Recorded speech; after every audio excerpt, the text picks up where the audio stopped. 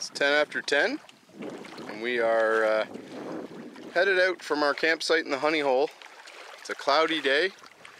There's a decent wind already coming from the prevailing west. And we're leaving our excellent campsite. This was a great site. Nice big rock, everything dried out, had a wind in our face. The bugs weren't too bad. They weren't good, but manageable. So we're headed off today with the wind at our back, down this channel into Funger, and then we're on to Caribou Creek and Caribou Lake, and we're actually really not that far from our pickup place, a day and a half from now.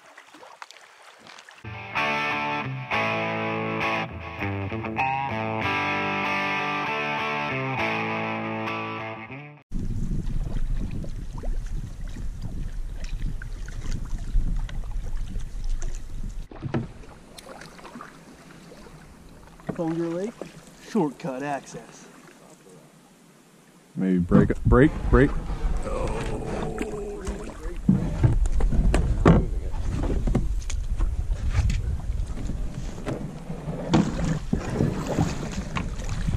Oh. Okay.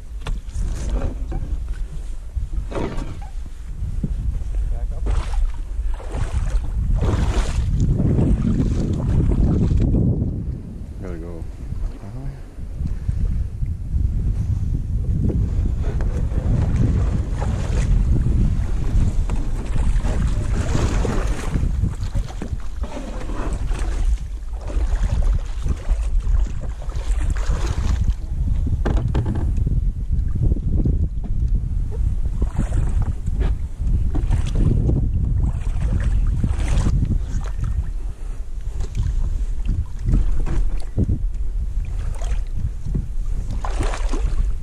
Flat one. There we go.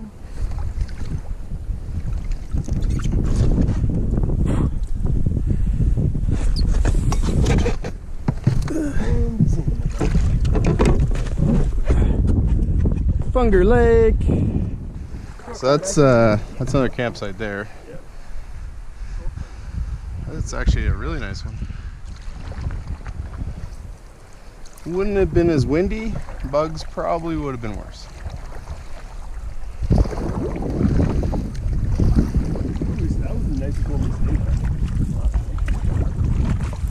Funger Lake. That one or the one at the end of the road is nice too.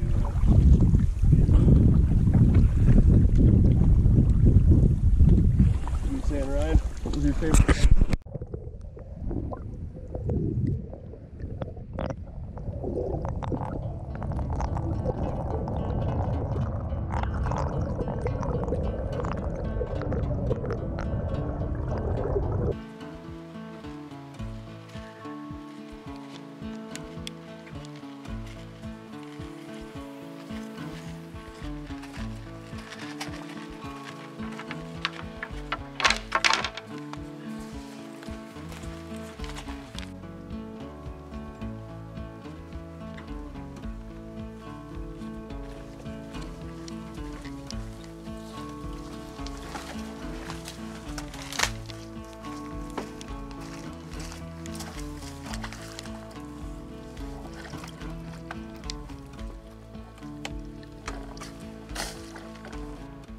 Just completed our first 50-meter portage of the day, and there's a nice little cascade directly across from us. Maybe on the left, Rye?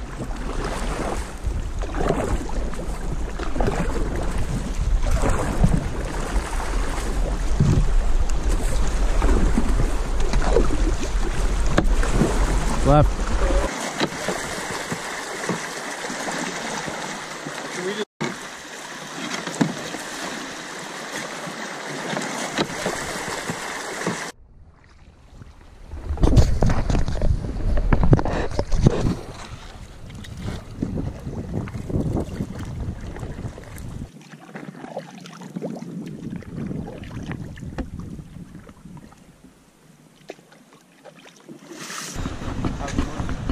It's really short.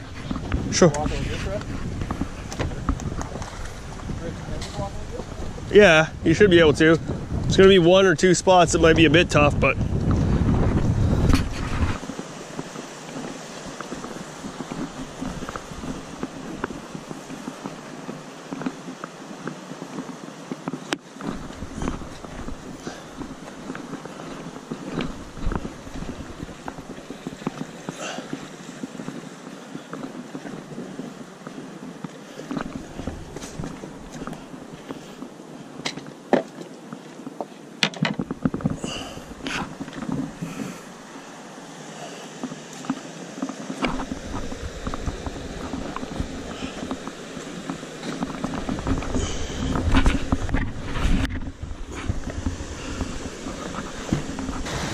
just been fishing and portaging around nice little rapids just like this. There's not a lot of elevation change. Everything just kind of rolls over the rocks. What you got? Ooh, little pick. Good job, Brad. that's good. How many you caught so far? 2. Or do you want me to do it? Yeah, you go for it.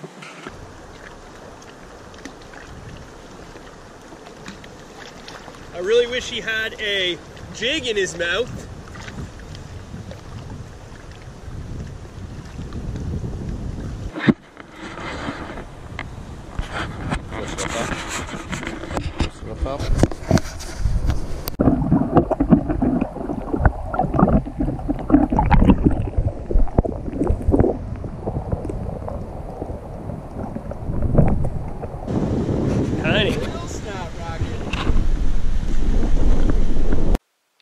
Okay, so we've stopped for lunch. It's 25 after 2. We started right here in the honey hole on Funger Lake, and we've been working our way down the Caribou River with a series of portages as we go. Now, if you can see, not really, we started working our way down here, and we are now right here on this island on the Caribou having lunch. We still have to go down the Caribou and into somewhere around here on Caribou Lake. I know you can't see anything on the camera, but basically once we get to the estuary on Caribou Lake, we're going to try and find some sort of nice island campsite. So we stopped for lunch. The usual, we didn't catch anything of adequate eating size, so we're not having shore lunch today. And yeah, we'll have some sort of shore lunch, but it certainly won't be fish. Bye for now. So it's 4 o'clock. We've made it out of Caribou River. You're now looking into Caribou Lake, a small portion of it. We just stopped because we see a sign here. Basically, we are now leaving the Wabakimi area, Provincial Park. So we're now into Crown Land on Caribou Lake. What's your thoughts, Rich? Thoughts on? I don't know, anything. Trip so far? Yeah, it's good. Doing good. I don't know. I don't have any like super wisdom things to say, other than it was nice today to do like a pretty easy day. Yeah. Didn't do too many kilometers. Spent lots of time fishing, stopping at places like this sign instead of just paddling on past like we normally would. Yeah.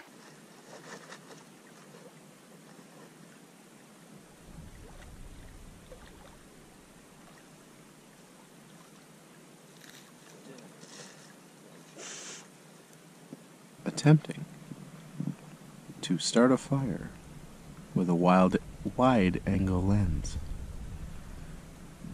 Observe the concentration, the patience, and the disgust that a cloud just passed in front of the sun.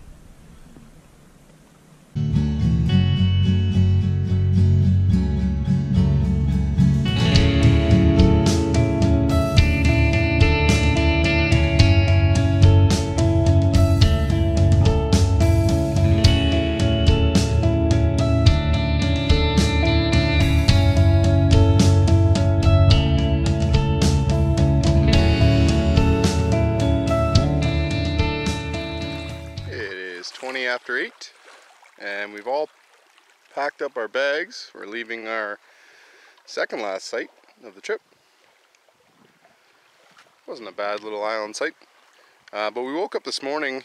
It already rained once, and the wind is still up.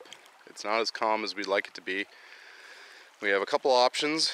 We can either hang this corner and go around the west side of Beaver Island, or we can shoot down this gap and go around the east side of Beaver Island. Either way, there's a big island in the way of where we want to go.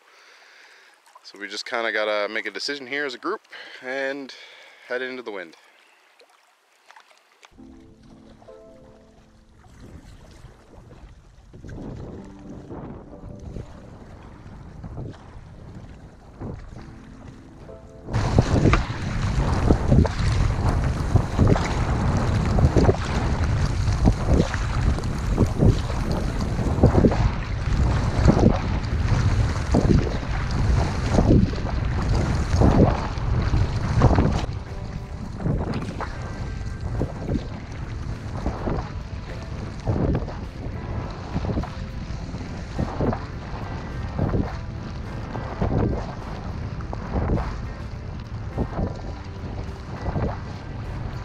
Now.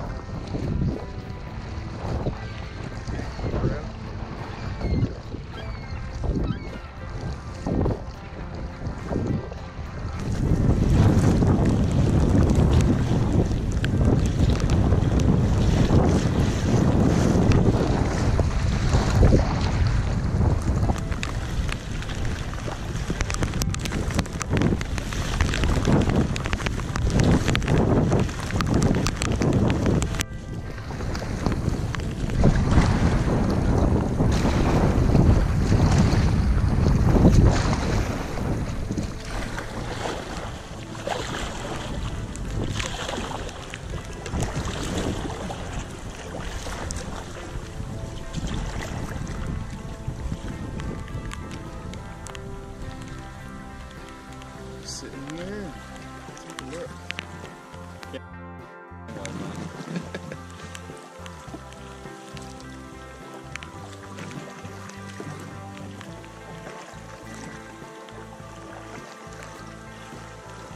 Can we wedge right up in there, right?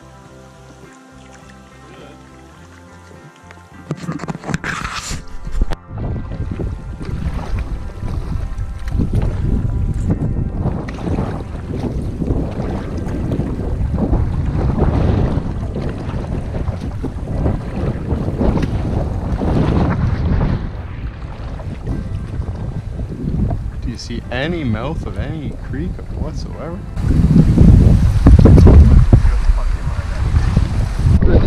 That's got to be it.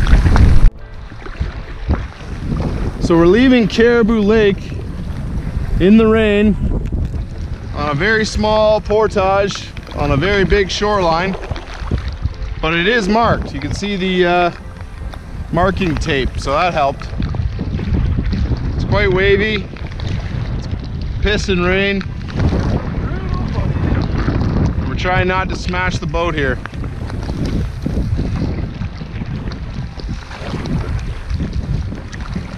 I'm gonna swing the nose back around to the right or left.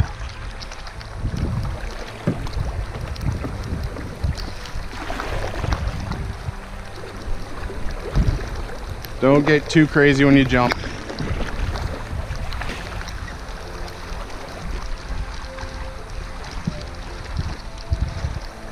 We did it! You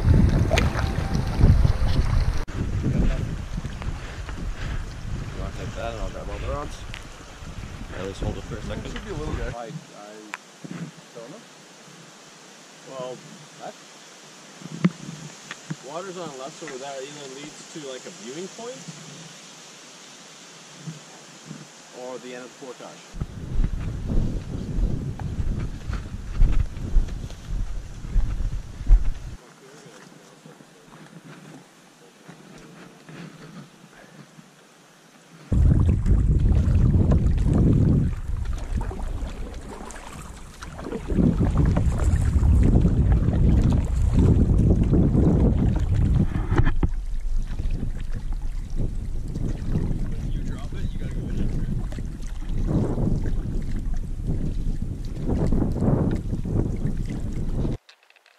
Okay, so during this trip, most of the lunches we've been eating cured meats. I just wanted to say a huge shout out, a huge thank you to my good buddy Steve Storms. I just want to show you what he provided to us and we packed on this trip, and we've been eating them most days for lunch, and they've kept well. So here's some of the sample of the meat we have left over still from Steve. So he vacuum sealed these cured meat sticks. So this one is kielbasa. We froze them. He gave them to us throughout the year. We froze them all, brought them out of the freezer, and brought them on this trip. And this one here, it's unmarked, but it's 3 different varieties of meat. Like one's like a pork loin, one's like a, I can't remember what this one is. But anyway, so we had 3, I think, packs of pepperettes that we've already eaten, and now we're on to these 2 bags on our last couple days. And it's just been really nice to get something, a good source of protein, fat, and salt mixing in with the lunches that we'd packed. Thanks again, Steve.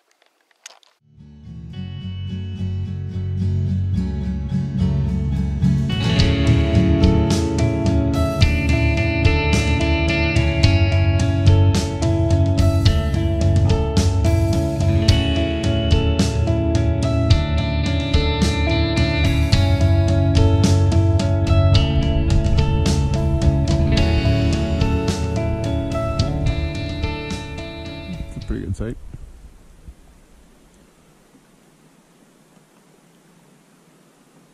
What do you think? I'm with it. We'll stay there.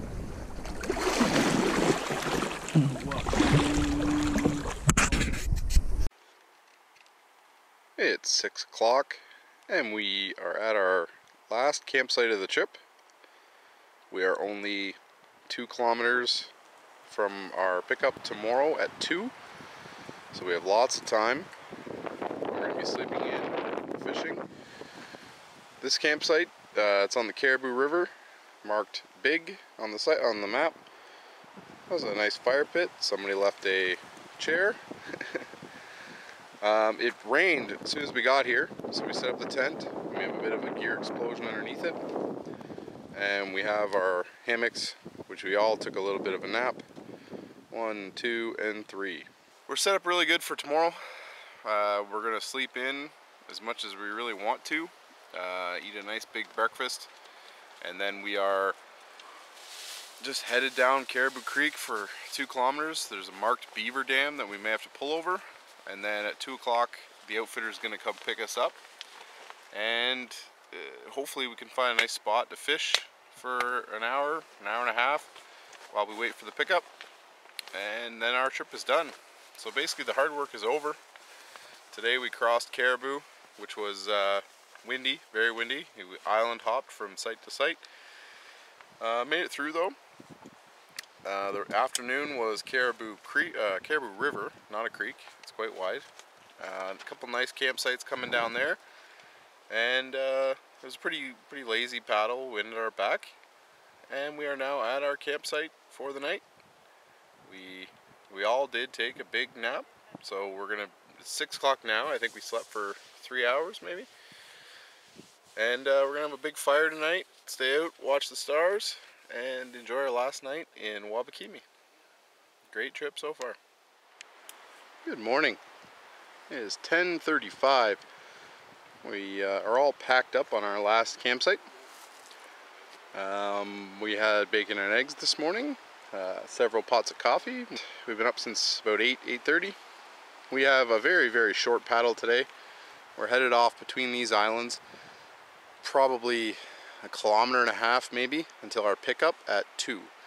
And it's quite windy today. Even though we're in a small channel, it's whistling down here pretty good. So I bet Caribou Lake is quite the beast today. So we're off. There's not going to be much footage today. Just a bit of river to go. I think there's one beaver dam. There's not even any rapids or anything. And we're off to the outfitter and then our drive home.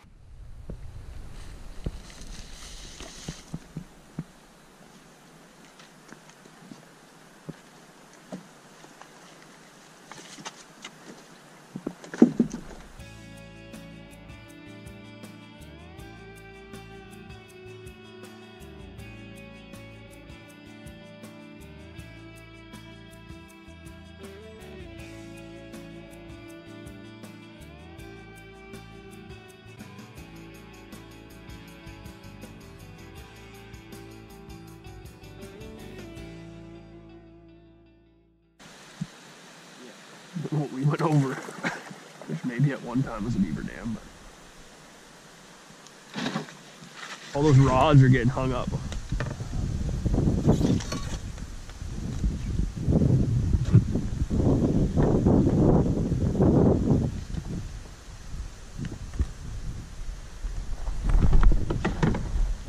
I thought you were gonna fling that one at me from 2 feet away.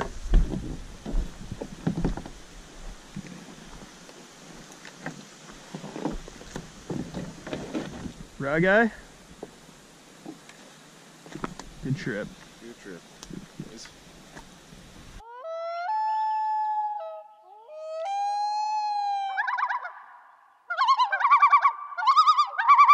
Catching fish with Evan Bryden. Nailed it. Really was pretty sure that he had a snag. I don't catch snags, man. It's been days since I caught a snag.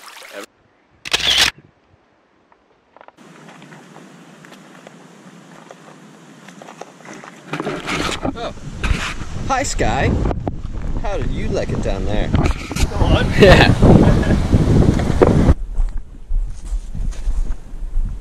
Richie Poo. What's up? You forgot your camera, so took a little video. Nice. I wonder how my favorite sports teams do. I wonder if the Jays have won a game. The answer's no. Yeah.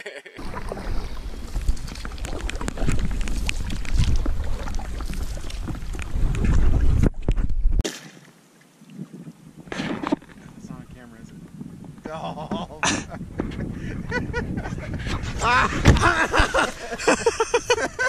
What did I do? I thought you were filming Ryan's back. I'm like, I'm gonna soak him. No, I was just filming his paddle. I'm soaked. Thanks a lot, Ryan. Thank you for watching our 8-day adventure through the wild and beautiful Wabakimi Provincial Park. Since the park's creation in 1983, this nearly 9,000 square kilometer boreal park has been providing backcountry enthusiasts with everything they could ask for. Numerous lakes, both large and small, countless rivers and canoe routes to explore,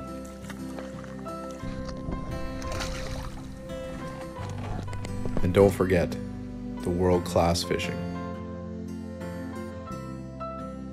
At the beginning of our trip, we were blessed with 2.5 days of excellent weather for paddling and portaging. We experienced over 25-degree weather with very little wind, and we managed to complete the first 3 days of our trip with very little difficulty. By the time we reached Best Island, we were well ahead of schedule. However, on the evening of night 3, we rode out a pretty significant storm at the Beckwith cabin. From the next morning onward, the weather was noticeably different. The temperature had dropped by 5 to 10 degrees. The prevailing winds were becoming more substantial, and we experienced intermittent rain on most of our days. Yeah, that's a lot of rain. And came in quick. This made for some pretty dodgy crossings on the larger lakes remaining on the trip, mainly Smooth Rock Lake and Caribou Lake. On this trip, we traveled a total distance of approximately 160 kilometers, with only 5 kilometers of that being portaged. We averaged around 20 kilometers per day and easily completed the journey with the conditions we experienced. We carefully planned this trip over the span of almost 2 years. We attended the outdoor show in Toronto in the spring of 2019, where we met our outfitter in person and paid our deposits. Just booked Wabakimi. We're going to Wabakimi this year, guys. Cheers, boys. Cheers. After driving almost 1,700 kilometers, a total of 22 hours of travel, we finally arrived at Wabakimi Canoeing Outfitters. And in closing, we would like to thank Bert, Brenda, and Bruce for being tremendous hosts, providing excellent maps and personal knowledge, and for helping to make this trip a reality. Their lodge on Matisse Lake was an excellent place to rest and relax before and after the trip. We would recommend Wabakimi Canoe and Outfitters to anyone who is planning a trip to Wabakimi to enjoy one of Northern Ontario's best parks. Safe travels and happy paddling from the boys here at Single Malt Maps.